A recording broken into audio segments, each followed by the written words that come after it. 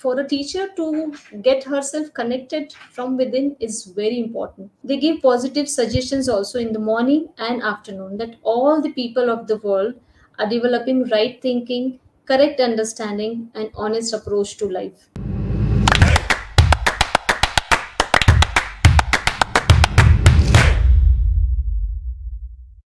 Hello, everyone. I'm your host Seema, and I welcome you all to another session on Great Principles. Great Principles, a platform where we bring to you educators from around the globe and discuss their vision, thoughts, and journey with one sole vision of making education more meaningful.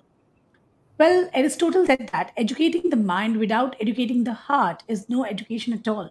In today's episode, we will be discussing on education that is not overly dependent upon focus on academic achievements.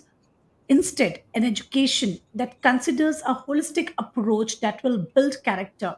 My today's guest, Ila Rathore, she is director of Ashwini International School, Pune. She calls this kind of education heart based education. Let's welcome her to the show and understand from her how heart based education is going to help the children in the long run and also make them proud citizens. Welcome to Great Principles, ma'am. I'm really honored to have you with me today. Thank you, Seema. It's an honor for me to be here at this platform. So, ma'am, today, we are here discussing about heart-based education, and I ensure you that today's conversation will be from the heart. So let's understand each other better first. And before we dig in this very interesting topic, let us understand about you, ma'am. How has been your journey in education? Was your education supported by heart too? What makes you, going in this profession? Um, See, I never thought that I'll become a teacher and I'll join, education as my career. Uh, I always believe that there are two types of teachers. One is those who become teachers by chance, and the other by choice. And to be very candid, I became a teacher by chance. It was never by choice. It was like, when I was in college, I was very fascinated about English literature and English as a subject. So I did my BCom first because I come from a family where, my father, my brothers, they're all engineers. So they also, wanted me to be one. But when I was doing my BCom, I realized that there is no subject as English, only calculation, maths, and costing and accounts and all. So after completing my graduation, I went to my dad and I said, I don't want to study this. I don't want to study numbers. I want to study literature because that connects me with life. So, and my father uh, had a different, thinking. He said, no, English and all and arts you'll be doing. So there is no scope in that. But I was very firm. I said, no, I want to pursue, I want to learn English. There was nothing like, I did not have anything that what I'll be doing in life, what will be my career, where I'll be working. But I only wanted to study literature. Again, it was a decision from my heart that my heart was aspiring to study literature. I wanted to know about emotions. I wanted to know about life. Then my mother supported me. So then I did my additional BA in English. In 1 year, I cleared first year English, second year English, and third year English papers. And that is how I took admission in MA. After doing my MA, I did my MPhil and BA. And after joining this institution, Ashwini International School, management wanted me to, go for MBA. So I did my MBA that time. So this is how I started. But then I would like to tell you that though it was never my choice, but after joining here, I have made it a point that this becomes my choice. And now, whatever I do here in the school, in the organization, I do it with Meraki. Meraki means putting my heart and soul into whatever I do. And I believe anything without heart, it becomes monotonous. It becomes lifeless. So I feel whatever I do in life, I do it from my heart. So my heart wanted to do English, and also uh, today I am here. Yes. Wow. So, very beautiful journey, which always listens to the heart, and I'm sure you will be continuing with it in the similar manner ahead. So, ma'am, hearing you, I felt one thing, that if you put your heart and soul, then in whichever profession you go, you excel. So, have you Yes. seen such examples at your school also when you are teaching with heart? Do you find that children have more happy faces and they're more willing to come to school and enjoy learning?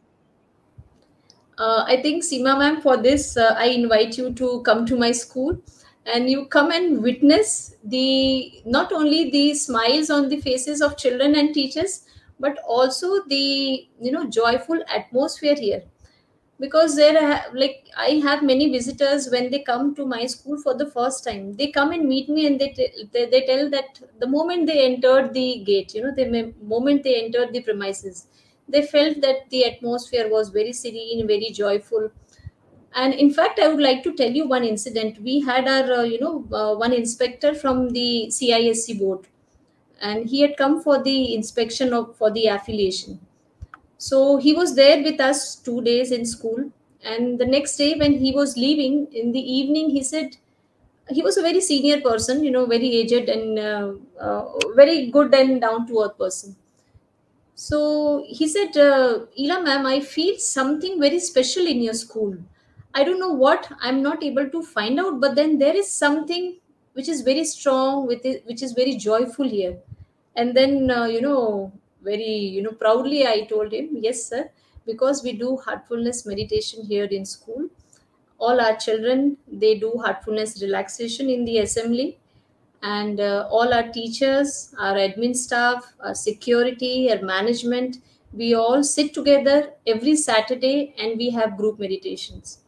So I said, it is the, because of this that you are feeling something different here.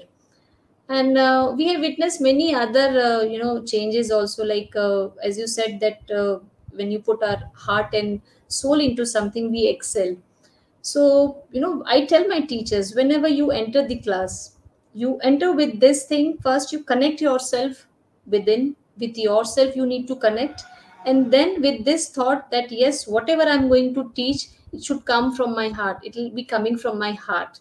And that heart to heart connection is required with the children. It is not mind to mind, you cannot connect. Then you become like a computer. Computer is without emotions, without heart. So it always has to be from within, from heart. And I think for a teacher, it becomes imperative, it becomes very important that he or she teaches from the heart. It is not just completion of any syllabus or any course, and okay, I collect my salary and I go. No, it is much much more beyond than that. So for a teacher to get herself connected from within is very important. And we have seen many times that whenever our children, they go for any competition, I don't know, we it is not that we don't train our children that much, but then in spite of that, it is not, it is very surprising for us that every time they go for any competition, they win something or the other. They bring laurels every time, and it is very surprising for me that how come every competition they go and they win something from there and they come. And many a times it has happened that they have gone to other schools, and the principal of that school, she calls me and say that, that we had children from your school and they are very, outstanding. So what is that? Your children are so bright, they're so smart. So I tell them that, madam, you again come to my school, and we have something like heartfulness meditation, which in which we take pride, and yes, we do that. Absolutely. So you have given the biggest gift to the children, I guess, and that is to find joy in learning. Because once that is there, then children are born. They can learn everything. They are very observant. They're very curious. All they need is the right guidance. So when you guide them in the right direction with putting your heart in it, so there is no looking back. Then the children would definitely find interest in whatever they do, and when they are so connected with their teachers, then they will definitely give laurels to the school. And we are seeing this live example. So, to all my dear viewers out there, please do visit the school, check out what kind of curriculum they are following, how this joy is there in every corner of the school. school, do visit it. So, ma'am, going ahead in our conversation, we'd like to understand a little more from you. How do you, um, design your curriculum in that manner so that in every lesson plan, everywhere, when you're teaching, we are connecting with the students, you're ensuring that teachers are also guiding them apart from academic knowledge with confidence, with connection, with empathy, all these things, ensuring that they are finding joy in learning. So, how do you do this? How do you train your students? How do you design your curriculum? What is it like? See, we do not design our curriculum in a different manner, but like we follow the CISC curriculum, whatever has been prescribed from the board. But apart from that, we first train our teachers at the time of appointment only. Like it is not just that a teacher should be having a B.Ed degree. In spite of having B.Ed degree or masters or doctorate or anything, what if I do not teach from my heart in the class? What is the use of my all the degrees? Demo, at the time of demo, okay, fine, the teacher may be giving her best over there, but then I do not know what she is going to do in the class. So for that, after appointment, we give them meditation sessions, which we do not charge anything for. So after giving these sessions, like I personally every week I talk to them, and if they have any queries related to meditation, I solve them, and we have discussions every week. So it is this thing. And then second thing, our children, they do heartfulness relaxation also. It is included in our curriculum. So as I said, in the morning assembly, after the assembly is done, they be seated in the on the ground over there, and then they do heartfulness relaxation. So there is one child giving the commands, heartfulness commands, and the other children, they follow. Same way, before they disperse in the afternoon, when their day is over, again that time they have heartfulness relaxation. So one child on mic, she gives the command, and the other school, like they follow it. Together with this, we have something as positive suggestions. They give positive suggestions also in the morning and afternoon, that all the people of the world are developing right thinking, correct understanding, and honest approach to life. And we believe, if you, I'm sure you would agree with me that our thoughts are very powerful. Whatever we think, we attract that same thing from nature. So if children from this very right age, we teach them this thing, and they start giving this positive affirmation, positive thoughts, so very soon the world will become a completely different and better place to live in. So we believe in that, and that is how we design our whole curriculum, that be it arts, be it maths, English, whichever subject, we always tell them that make sure, if say if a child is not understanding 2 plus 2, the child says 3 and the teacher gives one slap. No, that way I tell them they are not going to learn. And we believe that discipline backed by love is never felt as discipline.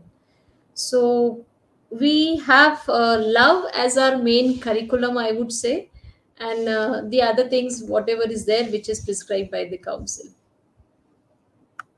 So, absolutely. So, it's not any difference that has been done or tweaking of the syllabus or anything or curriculum. Everything is followed, but just by adding little touch of your heart and connecting with your heart. So that is what is required, and that is what is missing these days.